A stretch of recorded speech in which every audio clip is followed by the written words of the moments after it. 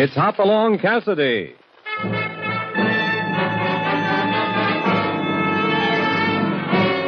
With action and suspense, out of the Old West comes the most famous hero of them all, Hopalong Cassidy, starring William Boyd.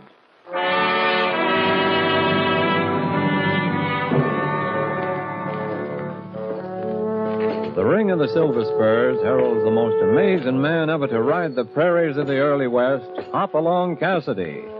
This famous hero thrills his 60 million fans with action and dangerous adventure. In the role of Hopalong Cassidy is the popular star of the motion picture series, William Boyd.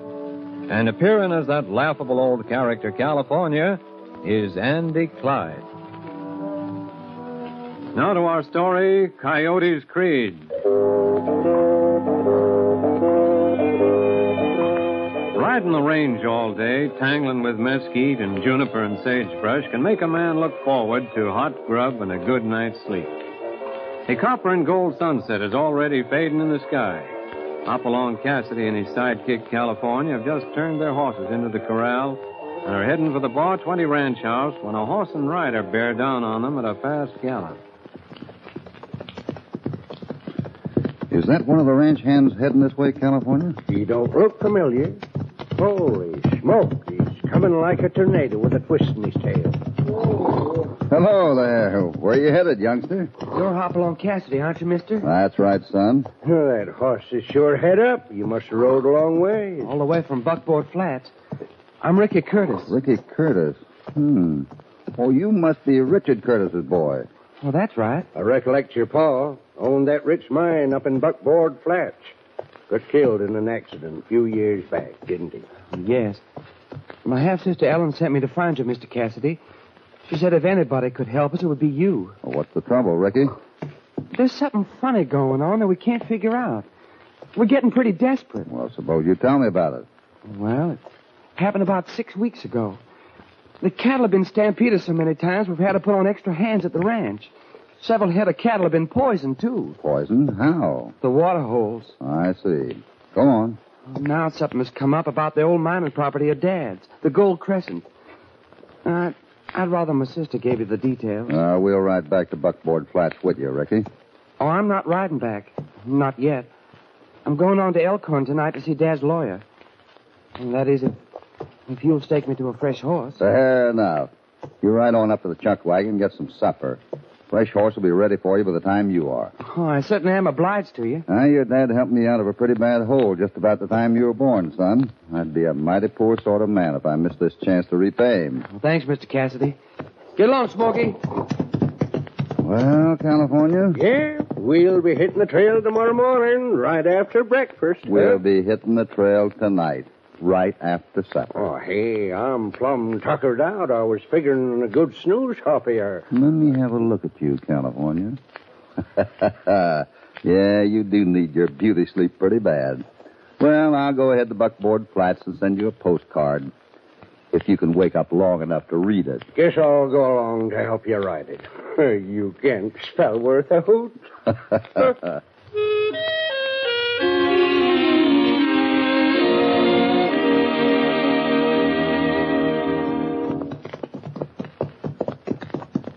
Ain't we a mite off the main road, Hoppy? Just a little detour, California. I suppose you wonder where we're going. Carnation, no. None of it's a secret. It's a side trail. It'll shorten our ride. Oh, sure. I note it all the time. Yeah, I'll bet you did, you old rascal. Look, there's a light flashing over there. I don't see nothing, Hoppy. Over there, about where the Curtis mine should be. Some sort of light. No, just moonlight shining on a tin roof. Well, that's funny. I could have sworn it. Oh, that's a familiar sound. Too darn familiar. That's a coyote. Just a minute, California. Oh, Topper. What's the matter, Hoppy? Well, that's a coyote, all right. But I've got a hunch it's a human coyote. And it's coming from the Curtis mine. Where's the Curtis ranch? Over there, to the left. Yeah?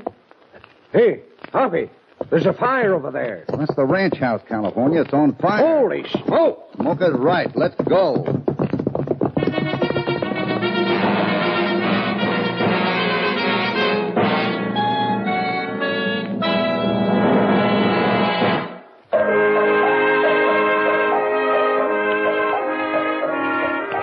California approach the Curtis mine only to hear the imitated wail of a coyote. But they are more alarmed by what they see in the direction of the Curtis ranch. Angry flames lash at the wooden structure. I thought maybe Ricky was exaggerating about the trouble they had around the ranch. Speaking as a man who's just been shot at, I'd say it would be mighty hard to exaggerate the situation. Of course, the fire could have been an accident. Looks like it started in the lean-to. Yeah, but it'll lead into the body of the house in a minute. Come on, boy, just a little farther now. Copper ain't lighting the looks of the fire, Hoppy. Yeah, I know. That's a mighty good thing about riding this nag of mine. He don't mind nothing, not even me. We better leave the horses here. Yeah, guess so. Well, there's no organization. They'll never check it this way. You better take over, Hoppy. It's just a lean-to. Where's an axe? Here you are, partner. All right, you fellas. Fill those buckets with sand. Did you say sand, Hoppy? Yes, sand. Water's too far away. Throw sand. Yeah, he's right. Fire's gaining. We gotta work fast here. Look out, she's gonna fall. Stand back a little. There she goes. Now we can that'll really frame the smother big it. money of the house, anyhow. You're Hopalong Cassidy, aren't you? That's right, and you're Ellen Curtis. Yes. Well, let's move over here where we can talk. That was mighty hot. I have you to thank for saving the house. Well, that's a good thing the fire started in the lean-to off the kitchen. How did it happen? I don't know. There's been trouble for months. And now this. I don't understand it. Then you think it was done on purpose? I don't know how else, but how can we prove it? All the ranch hands are asleep in the bunkhouse. Nobody heard a sound. I heard something, but I couldn't get out in time to see who it was. Oh, this is Dad's old foreman, Mr. Luther, Mr. Cassidy. How do you do, sir? I tried so hard to keep things going right at the ranch for Miss Ellen's sake, but these awful things keep happening. It's not your fault, Mr. Luther. Well, you hands can take turns standing guard so the fire doesn't break out again. Yes, sir, I'll tell them. Then you'd both better get some sleep, because starting tomorrow morning, we got a little personal war to wage. And from the looks of things, we have a pretty treacherous enemy.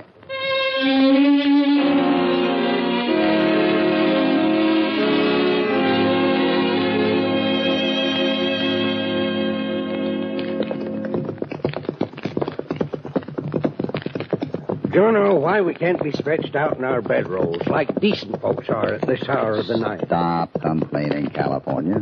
I want to take a look through the Curtis mine. Won't take but a little while. Yeah, a little while and the whole darn night'll be gone. Guess I'll have to learn to sleep with my eyes open like a blasted owl. Here we are. Oh, sure is a lonesome place. Yeah, I guess it's deserted, all right. We better leave the horses here. Come on. Hey, I ain't going inside that mine. Not scared, are you? Nope, just careful. I ain't aiming to fall down no shaft. There aren't any shafts and no tunnels. Just a big hole dug 10 or 1,200 feet into the flank of the mountain. You don't say. This was a famous mine until it played out. They called it the Glory Hole. Coming? Yeah, I'm coming, but I ain't convinced. It's been abandoned a long time. I can understand why. Edge in along the side. Don't bump your head on those timbers. Some of them stick out pretty far. I'm sure glad I led a good, clean life. Stop complaining. Where's your love of adventure?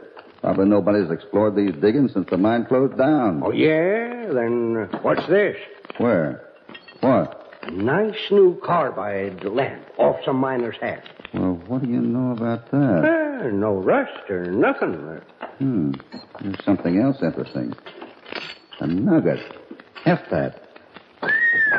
That's some nugget, Huck. Well, we've seen enough. I'll take this nugget along just in case. Let's get out of here. Suits me. 2 more minutes and I'd have webbed wings like a bat. Take it easy, California. You'll come out feet first. I'm out. Hey, it's daybreak. The suns are coming up. Yeah, sure feels good. Hug the ground. Why, that dry guts and varmint are... Somebody doesn't want us to leave this mine alive. That's the varmint. Up there in the ridge. I see him. Too far away. There he goes, Hoppy. Well, we scared him off anyway. Yeah, him and that pinto sure skedaddle. I wonder why. He sure had the advantage up there on the ledge and plenty of rocks to hide behind. Hey, that lead-slinging idiot must have been the human coyote we heard last night. Maybe. When somebody goes to that much trouble to take in the welcome mat, I get curious enough to investigate. I get more curious every minute. Oh, what do you make of it, Hoppy? It's one of two things. Either Alan Curtis has uncovered a new vein and is having the mine worked. Or else what? Or somebody's stealing ore. This is falling into a pattern, California. A pretty ugly pattern. Let's get the horses and head for Alan's ranch.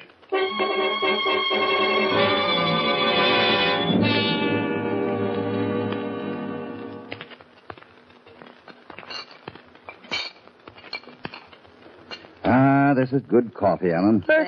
Sure is. Just what a couple of night owls need. California. Night owls? Didn't you get any sleep? Well, as a matter of fact, California and I went over to the Curtis mine to have a look. You went to the mine. How long have you been working that shaft, Ellen? That mine played out years ago, after Father died. You haven't had somebody up there taking out ore on a small scale? I just told you. There's no ore to take out. I don't know what you're trying to say, Mr. Cassidy. That's all right. Forget it, Alan. I guess we were just imagining things. Isn't that right, California? Imagining what we... Yeah, sure. Oh, sure, Hoppy. Sure. Is Mr. Luther around? No, he isn't. He's gone somewhere. This early? Mr. Cassidy, it seems to be... Could I have some more coffee, Miss Allen? Oh, all right. Sounds like a visitor. I'll have a look. Oh, it's Steve Holt. Good morning, Steve. Good morning, Ellen. I want to have a talk with you. Go on around to the front door. I'll be right there. Excuse me, Mr. Cassidy. I'll have to talk to him.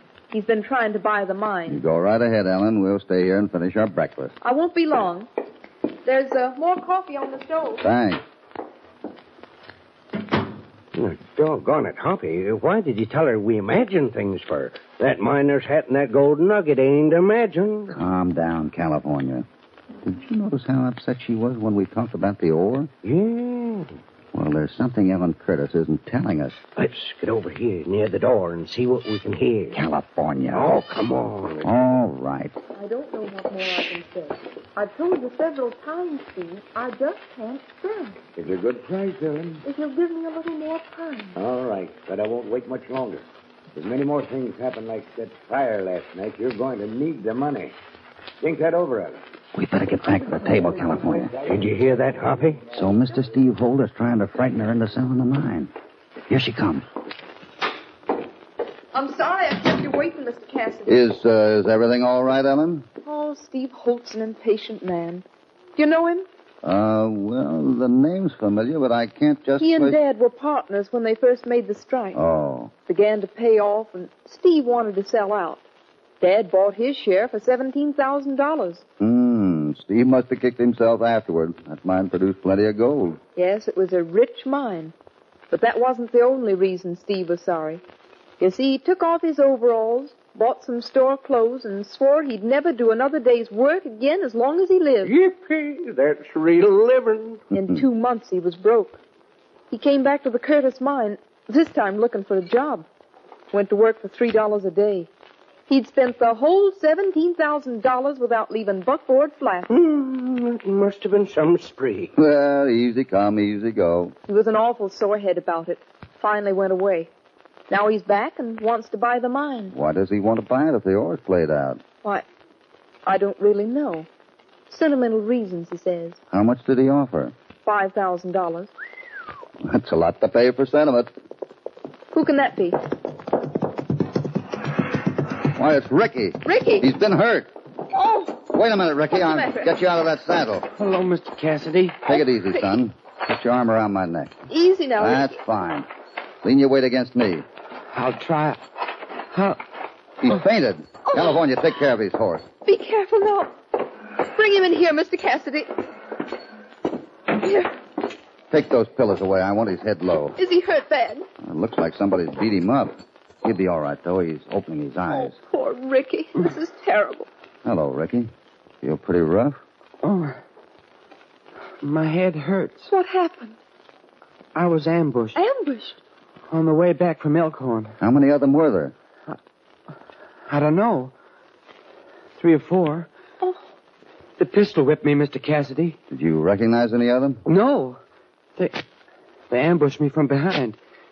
At Tin Forks. I'm sure Ricky has no idea who it could be. Was one of them riding a Pinto? A pinto? Oh, yes, I think so. Oh, I don't know. You better get some sleep now, Ricky. We'll talk about this later. Hoppy! Yeah? Hoppy! Here's a note I found pinned to Ricky's saddle blanket. Let me see that. Printed. Them's big letters, ain't they, Hoppy? Yeah, and they're big words, too. Listen to this. Ricky Curtis wasn't worth killing, but a certain cowpoke named Cassidy is going to catch a belly full of lead if he don't clear out of Buckboard Flats by sundown.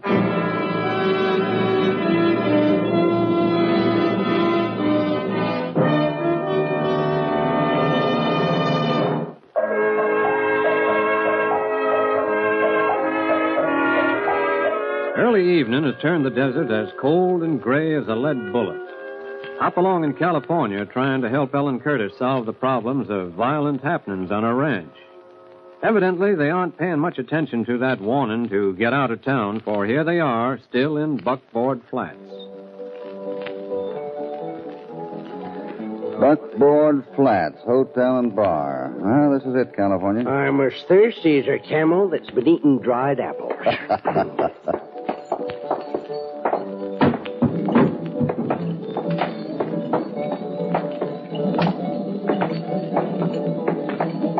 Wait a minute. What for? Here's the object of our search at the end of the bar. Doggone. I just thought we was coming in for the fun of it. Wait here for me. You're Steve Holt? That's right. But you sure got the advantage, stranger. My name's Cassidy, Hopalong Cassidy. What's on your mind? Whenever I can't figure out a play, I like to know who's dealing the cards. I got a few questions to put to you. Sorry? I don't know the answers. You know the answer to this one. I want to know why you're so anxious to buy out the Curtis mine. I reckon that's none of your business, Mr. Cassidy. I've made it my business. Why, you nosy polecat, if I... Hello. You wait. Sorry, mister. When I see a man go for his gun, it's just reflex to knock it out of his hand. Grease lightning, that's what it was. Pick up his gun, California. Empty it. Let me have it. Not a bad gun. A little fancy, maybe. Well, Holt, here you are. Keep it sheathed if you don't want to lose a hand. You won the first round, Cassidy. But there'll be another time. And another round. You're pretty sure of yourself. I got an advantage over you, Cassidy. I know the facts. All the facts.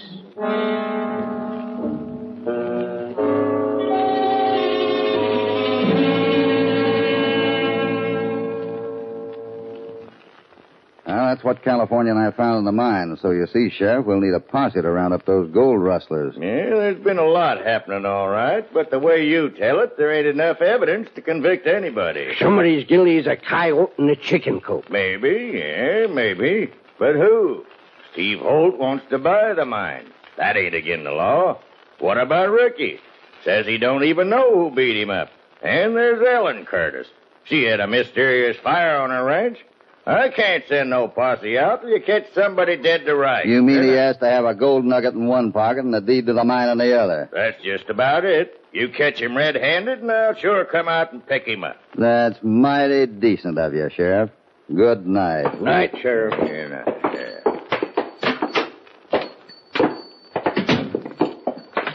Whee, fresh air. Nice atmosphere in there, California. To put it delicate, I didn't like the smell. Well, looks like we'll have to get our own posse together. Looks that way, Hoppy.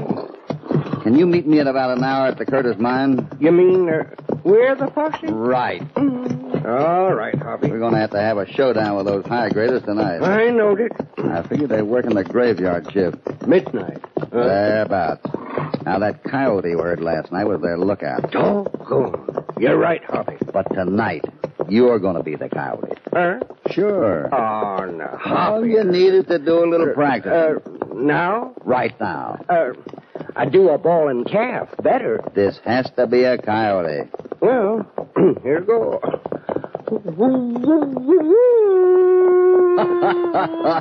Oh, you can do better than that. Yeah, I think I can. I'll try it again, Hoppy, here.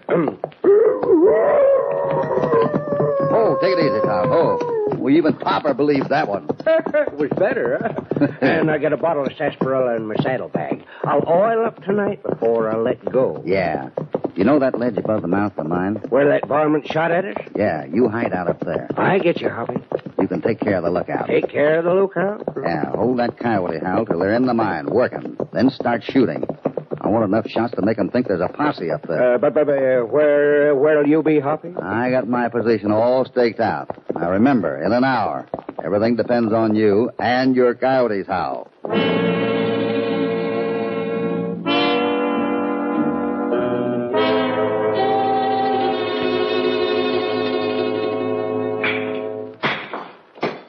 Hey, Steve. Steve Holt and that sheriff. I'm over here. What do you want? This is my last night working this mine. I'm plumb uneasy. Yeah, me too. Suit yourself, boys. It's awfully easy money. I ain't hankering for no run-in with Hopalong Cassidy. The lookout posted. If anybody rides up, he'll signal. There's plenty of time to get out of here. Just the same, I'm uneasy. Hey, listen. That's the signal now. Somebody's coming. Clear all the lights. File out easy and quiet and stay out of sight. There, those shots. There's a posse out there. What's the matter with that lookout? We're trapped in here. We're trapped. Kill all the lights. Where's that for? We'll see. They've got us covered. What's that? What you now? Dynamite. Oh, it's an earthquake. Steady, boys. Get out the oven and drop your gun. That's Hopalong Cassidy. Where in blazes are you, Cassidy? It's the ore cars. They're loose. Cassidy did it. He's riding the cars out. You're covered. Get out of this mine. We're going. Oh, don't shoot. Don't shoot. Keep your hands up and march. Keep walking and don't try anything. You're not going to take me that easy, are you? Oh, my hand. My hand. Draw a gun, will you, Steve Holt? Yes, Steve didn't he? California. Right here, hurry. My glad to see you. Yeah, it's good to be out. I've been waiting in that hole for an hour. Take their guns. And now rope and tie this feller. We'll deliver him to the sheriff. All right. I'll take care of the rest of them. I told you. Well, let's start moving. Hey, wait a minute, Hoppy. We got another prisoner. The lookout. Where is he? Tied up right over here. Where? Stay quiet, men. I got this gun ready. Why, well, I'll be doggone, Hoppy. I had him tied Here so are the that... ropes cut. Yeah, and here's fresh hoof prints in the sand. So in the confusion, someone helped the lookout get away. Yeah. And when you hear who the lookout is, you ain't gonna like it, Hoppy.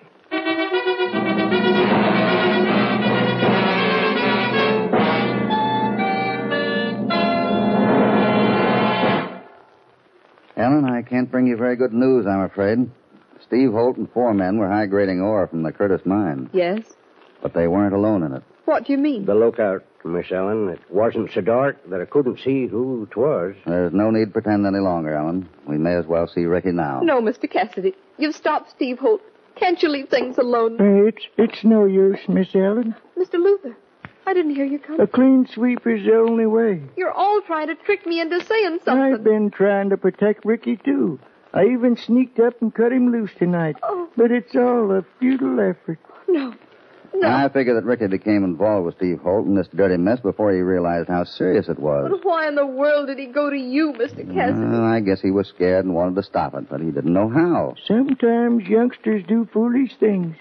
And Ricky was always been greedy. I guess deep in my heart I suspected my brother. But I didn't know what to do. Face the truth, Alan, then go on from there. Nothing's ever so bad it can't be righted if you stand up to it square. Ricky can be straightened out, and after that he'll have a big job running the Curtis mine. Let's get out of here, Hoppy. A crying woman just makes jelly out of my insides. Yeah. Goodbye, Ellen. Mr. Luther. Goodbye, Mr. Cassidy. Sure be good to see the bar 20 again, eh, Hoppy? I won't have to wait that long. Feels good to be straddled topper again after riding an ore car through a tunnel. That's no job for a cowpuncher. And I didn't like being a coyote neither. I do a bawling calf much better. You should, too.